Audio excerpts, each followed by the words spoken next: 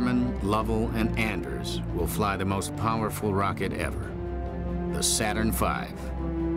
At 363 feet, it's the size of a 35-story office building and carries 1 million gallons of rocket fuel. It's been flown only twice, and never with men sitting on top.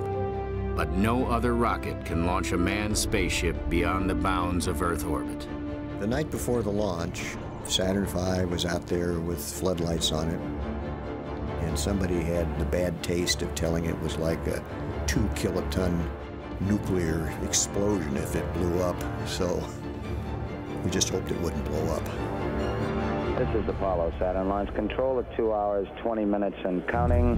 Countdown still going very satisfactory at this time. We expect that astronauts Frank Borman, Jim Lovell, and Bill Anders will be coming out in a matter of a few minutes.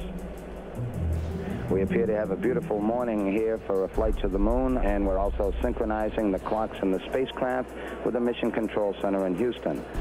I remember going into Mission Control, the sound, the smell, the stale pizza and the old cookies and the burnt coffee. You can pick up the hum of the room. Very shortly, we're going to launch this mission.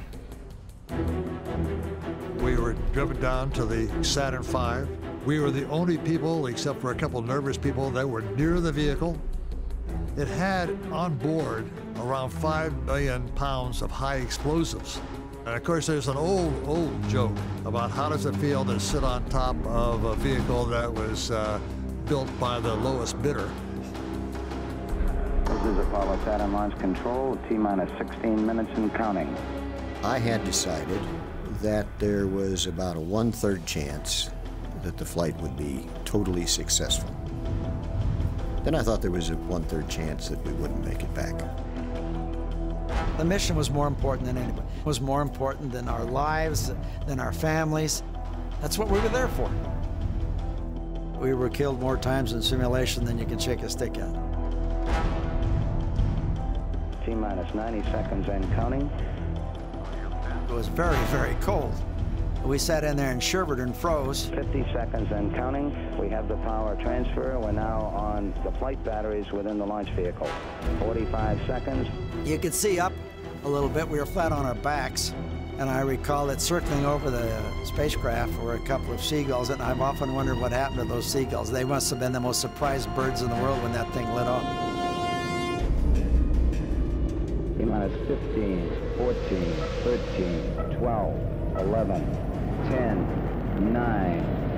We have ignition sequence start. The engines are on. 4, 3, 2, 1, 0.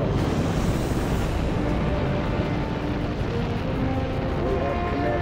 We have liftoff.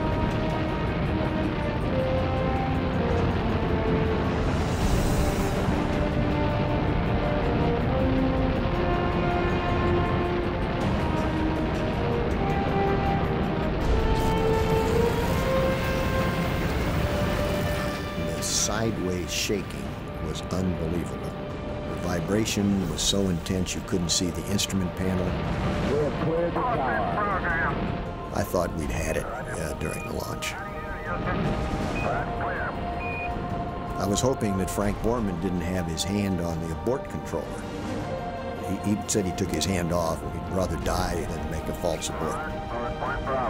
1 minute after liftoff, the Saturn V is already supersonic. Well, the Saturn V is still the most powerful machine that man has ever devised. 20 tons of fuel a second, 7.5 million pounds of thrust.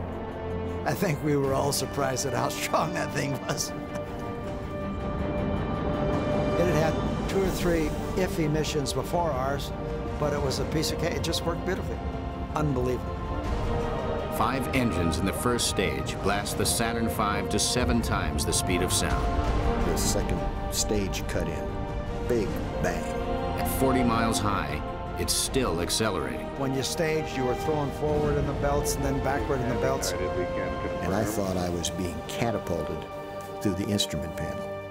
And the thrust looks good. All engines, all sources show the stage is burning perfectly.